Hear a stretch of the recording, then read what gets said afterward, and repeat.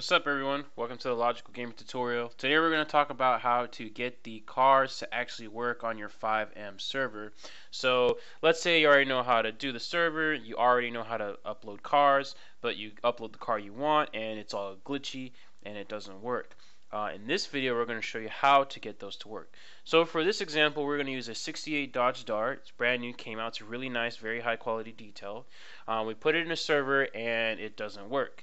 So I'm going to insert a clip here and you're going to see that. We're going to talk about it a little bit and you're going to see that it just doesn't work. The textures are all messed up. Alright, so here's the car. It's all messed up. As you can see, none of the textures work. Everything's broken. Now this car is nice enough at its current state that we can spawn it, open it, and control it. Most cars will not work at all, or they'll spawn, but when you get to it, it crashes. But in this case, it's just all messed up. Long story short, the reason the car's like this is because the file texture for the car is over 16 megabytes. Currently, FiveM only allows anything below 16 megs to work. So we can actually fix that. There's a couple tools we're going to need. I'll show you all the tools. I'll show you how to fix it, and then I'll show you how the car will look like once we get everything working and it's all nice and neat. Alright, cool. So now that we're ready for that, we're going to need a couple tools. The first tool you're going to need is OpenIV. Go to GTA Mods, download it if you don't already have it. It's very important. You can't do this without it. Cool. So once you have OpenIV, you can save it to wherever you want. The next thing you're going to want to do is get a photo editing program. There's GIMP, Paint.net, Photoshop. Honestly, if you're very simple, you're not very confident or technical on the Photoshop stuff, get Paint.net. It's the easiest, simplest, and it's worked great. If you're a little bit more advanced and get GIMP, that also works great. Gives you a little bit more options. It's a little harder to use. Of course, you can use Photoshop. It's the hardest and it's not free. But in this case, Paint.net works great. It's free, very easy to use. So once you download your car, I would recommend saving it somewhere. So I put it on my desktop here. I have it in a compressed folder right here. So we're going to go ahead and extract it here, just to kind of keep everything organized. So once it extracts, do its thing. Cool. Now we have the folder Dart. So we're going to leave it in there. Alright, cool. We're going to open OpenIV.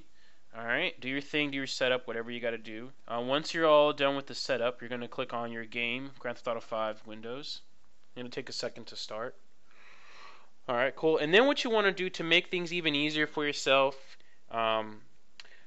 there's a lot of ways you can do it. Honestly, I just went to the root file. So in Grand Theft Auto 5, right click and go to Show and Explore. You'll go straight to the root, and then I went and created a Grand Theft Auto 5 cars folder. You don't have to do it here. I just did it easy just for this video and just to mod the stuff. It's just easier for me. So once you create your folder, there's mine. You want to get out of it. Now you'll see the cars folder in here. And then you'll throw in your car. I already did that, so I'm just going to disregard that. But we're going to drag the folder, your Dart folder, in there. So we're going to go ahead and do that. So I'm going to drag it into, actually I always forget, just go back to your Explorer, right click on that, go to your GTA cars. I'm just going to delete that. And then throw your Dart folder in here. Cool. So now it should show up on here. Alright, sweet. So we're going to go ahead and we're going to edit. We're going to do an edit mode so we can actually do some editing in the textures. We're going to find the YTD files, and that was the file that I was talking about earlier when the car was all broken. So you're just going to do a lot of double clicking. So just kind of follow closely. So we'll go to DLC, X64, vehicles RPF. Cool, so here's what we want, Dart YTD. There's sometimes two. One of them will say hi, and then it'll say YTD regular. You need to do both, because if you just do one, the other one will not get affected and you'll get the same result. So for in this case, the car only has one. Great, so we'll double click that to edit it and see what's going on. Also notice the size is 18 megabytes, which is above the 16, which is why it's crashing. So the way to fix that is we're going to have to reduce the size or the resolution on some of the textures in the car. Most of the time it's literally liveries or stupid dirts, things like that. We can reduce them. If you scroll down, there's going to be a lot of textures, but don't worry, it's easier. So for example, Forza Dirt is 4096. There's no reason for that. It's dirt. Who cares? we want to reduce it. So usually I like to go half, which in this case would be like 2094 or 20 something like that if I do my math correctly. So I'm just going to go half on this. So 2048. So we can change it to 2048. If you really want to be safe, the safe number is 1024. Notice how this is 1024. That's the safe value. The quality will be a little bit reduced, but you're playing it safe. So here's a couple that are 2048. Here's some that are 4896. Those are the ones you really want to get rid of. So as you can see, there's a whole bunch of them in there. It's going to take forever. So what we want to do is we want to create a folder, which I have already. So it's with my GTA car textures. We're going to go ahead and make this folder. That way we can export all the textures and edit the ones we don't need. Edit the ones we need and get rid of the ones we don't. So let's do that. Export all textures. Now we're going to export it as DDS. This is where your Photoshop editing software comes in handy. So in this case, Paint.net. So click on DDS. Alright, GTA car textures already selected. Great. Boom. Minimize. Alright, all the textures are going to be here. These are all the ones you need. If they show up in images, what you want to do is click on View and click Details. This way you can organize everything, do it by size. So now you'll see there's a couple here that are definitely over 16 megabytes. You'll also notice the Forza Dirt is 10, but we noticed it had a high resolution, so just to be safe, we'll edit that as well. So we're going to delete all of these because we don't need any of them, and we're just going to worry about these. Now, 90% of the time, this method works. The other 10%, you have to try something else, look into more textures. It's just kind of weird depending on how the car is made. Alright, cool. So let's go ahead and get started. So let's go and open Paint.net. Great. So what I'll do is I'll do a few, and then I'll just cut through the video because it's all the same thing. You don't need to see it over and over. And then I'll show you the result once we're ready to go. So this is how you actually edit the file. We're going to throw in our first one. I'm just going to open it. Alright. And let me open this here larger for you guys. Alright, so this is our first layer. What we want to do is hit image and resize. Alright, so the resolution is 4096, so we're going to go half, 2048. Now, if you want to play it safe, do 1024. 1024 is the safest, but in this case we'll do 2048 so we can at least retain some of the quality. I usually like to attempt that first, and if this doesn't work, then I will go lower. So once we do that, we hit OK. Alright, cool. Then we're going to hit File, Save As. So we're going to override it. We're going to save it as a .dds. If you're using Photoshop, you need a .dds plugin, which is free on NVIDIA's website. So just remember that. GIMP and Paint.net do not need it. It already comes included, so it's easy. So we're going to say yes to override it. Alright, next important thing. We're going to choose the file. Now you can do DTX1 or 5 depending on what it was saved. But 5 is the safest. I always have a successful rate with 5, so I just select that. If somebody knows exactly what it means, you can comment below. 5 works best for me, so I'm going to keep that and hit OK. I'm just going to leave these alone. I don't mess with it.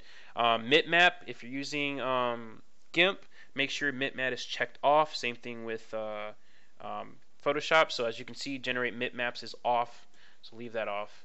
So hit OK. It'll save.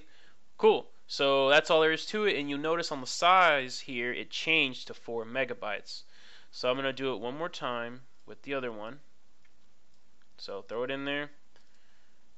Image, resize, half of it, 2048, done.